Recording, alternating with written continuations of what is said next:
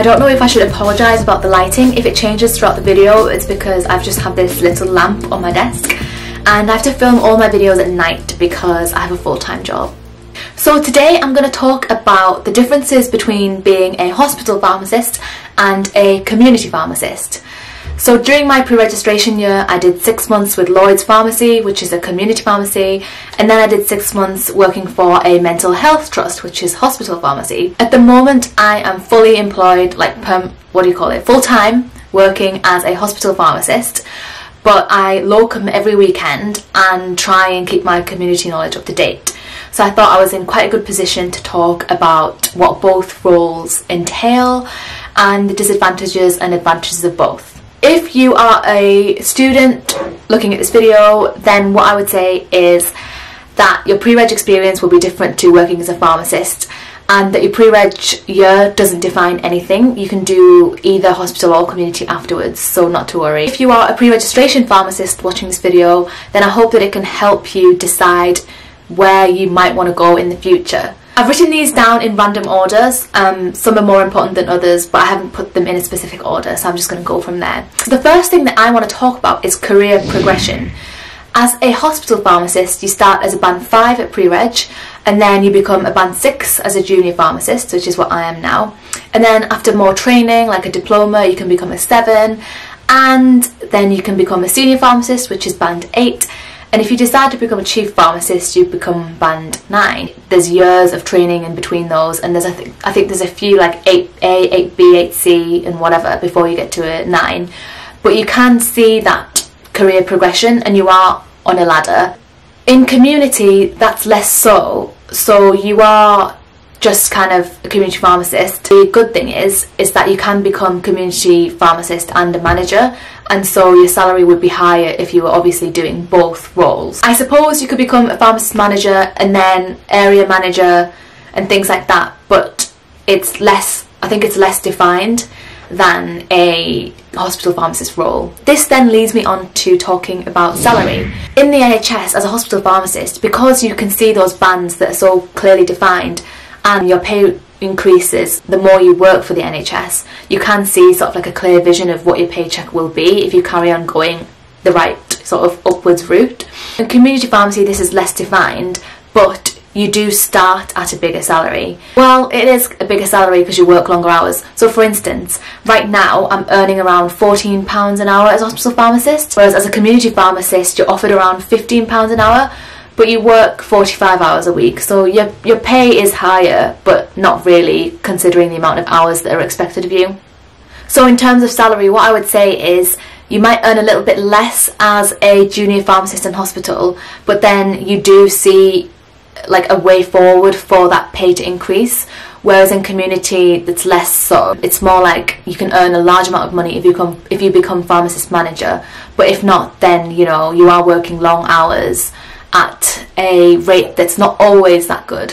Next, I'm going to talk about training. So in hospital pharmacy, you are sometimes able to get the trust to fund a diploma, which is like a 2 to 3 years extra course, and after studying this diploma you can then try and go for higher bands and then get a pay rise. I think this is great because you're basically being paid to study and you get more knowledge while you're doing it. Conversely, for community pharmacy, you don't really get to do a diploma, but the companies do pay you to get training that is required of community pharmacies, which is MURs, repeat dispensing, the smoking cessation, emergency hormonal contraceptive pill, and so the training's different and it depends what kind of you're looking for. Flexibility. You won't really find much flexibility in hospital. When you are a band 6 junior pharmacist, basically employed full-time, I don't think I've ever seen any sort of part-time band 6 roles. As you get higher, you can then ask for flexibility, but this is not seen at a junior pharmacist level. In terms of community, I see a lot of my friends who have asked to drop a day even though they haven't been working that long, and so you can see that flexibility in community pharmacy, which you don't see in hospital pharmacy. Knowledge. The knowledge that's required of you is completely different in hospital and community. Working as a hospital pharmacist requires you to use much more of your clinical knowledge. You get access to blood results, you can check the patient's renal function, the liver function, full blood count, etc. But you can't really check this in community. In community, the knowledge that you need is sort of over-the-counter knowledge. You need to be an expert on that, be able to recommend over-the-counter products for young children all the way up to elderly. What I've personally found is that as a hospital pharmacist, I'm learning so much more. Like, I learn different things every day, and at the weekend I can still manage to cram in that OTC knowledge and get some experience there. I feel like community pharmacy is, the knowledge is kind of capped in, it's not capped, but you learn less than you do clinically in hospital. More of an accuracy checking role than a clinical role.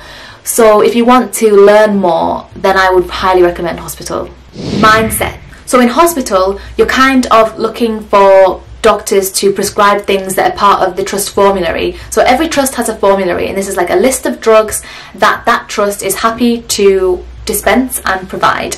So really, when doctors prescribe, you have to try and persuade them to prescribe drugs that are on that formulary. In community, your mindset is totally different because you're trying to get patients in, you're trying to do medicines use reviews, you're trying to hit targets and sell OTC products if you can and if it's appropriate. And so the saving and the selling mindset is just completely different between hospital and community pharmacy. The physical aspect. So in hospital you are running around on the wards and things like that, but for me personally right now, because I can clinically check prescriptions on a screen, I can actually sit down. In community, you're unlikely to be able to sit down. For some weird health and safety reason, they just won't let pharmacists have a chair or any of the dispensers. So basically you are stood up the whole day, and that is just so physically tiring. So that's why I prefer hospital pharmacy. At least you can sit down and screen the prescriptions rather than like be stood up all day. Doctors. So as a hospital pharmacist, you're working with a huge team, actually, not just doctors, like with physiotherapists, with dietitians, with nurses and doctors, and you have to build up a good relationship with doctors and make sure that you can tell them in a nice way whether you want something to be discontinued because of an interaction, or whether you want them to change a drug that is part of the formulary that's not prescribed currently. And so I found that in hospital, that's been the hardest part. There is a fine line between telling someone they've made a mistake and asking them really nicely to change it. As well as this, you can also get doctors that don't really understand pharmacy. They don't really see what pharmacists are there for, so the reception can be quite cold, and it takes time to build up meaningful relationships with them. So bear that in mind when you are considering being a hospital pharmacist. As a community pharmacist, you have different issues where you actually are on the phone all day trying to call the GP to get them to amend a prescription, but you can't reach them. You put on hold. It's much more difficult to change things immediately. So for in hospital, you can just say, hey, please could you change this drug to this dose? But in community, you're not going to get that immediate change. But the good thing is you're less likely to come across those doctors who are, you know, not that happy about pharmacy. I find that GPs really appreciate pharmacists' help, and yeah. So your exposure. I mean, in hospital you will be exposed to really bad smells and wounds that you might not particularly want to see, whereas in community you don't see any of that. Prioritization. So in hospital your priority is kind of different. You are able to speak directly to the patient. They're not rushed because they're, you know, very unwell. They're lying in beds. The discharge medications have to be done quite quickly, but that's not too much of a problem. You're not faced with a full shop of angry customers like in community. So in community you have to be well adapt to answering the phone, talking to a patient who wants to speak to a pharmacist, then dispensing methadone and then handing it out, screening prescriptions but also checking trays. There's so much more that you have to do in community where you're like sort of balancing things all at once. The hours. In hospital you can be asked to do on call, and you may be called in to dispense things, and you also can be doing late hours. In community there are pharmacies that open really late, but if you're a full-time community pharmacist you usually do have those sort of set working hours. Hierarchy. Now this is a really interesting one. So in hospital you are the pharmacist, but if a consultant just comes over and says, no, what you're saying is interacting is not of that much relevance to me, then I can only document what they've said, but then it still goes ahead, so their decision is ahead of mine essentially. Whereas in community, you are the one who people are coming to ask for advice. You're the one who the dispensers might ask for advice when they're saying, is this the right product that I've picked? And it's basically you on your own. In hospital, you've got the doctors and the consultants, palliative care nurses, and that will know more than you. And so you're not just the only one and you're not at the top. Whereas in community, you are the one who is making the last decision before that drug goes out to that patient. So at the end of my pre-registration year, I was offered a job at a pharmacy, and they said they'd pay me about £15 an hour starting salary. And then I also was offered a job at the hospital, which is about £14 an hour. And I thought to myself, I know that the hospital pays less, but it is physically less tiring, and also I'm getting that much clinical knowledge that it's worth it. It's worth getting paid less, because what I'm learning is means much more than just the £1 difference in pay.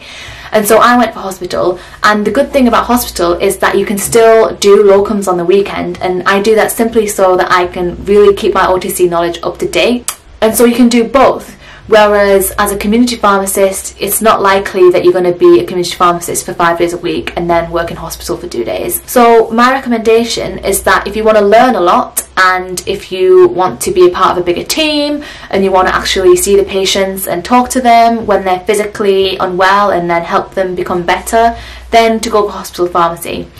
If you have a really amazing sort of salesman mindset, and you prefer the really clean environment and the environment where you're making the decisions and you're making the phone calls, you're meeting the targets, then go for community pharmacy. I hope you enjoyed the video and that it was useful, and if you have any questions then please ask them below.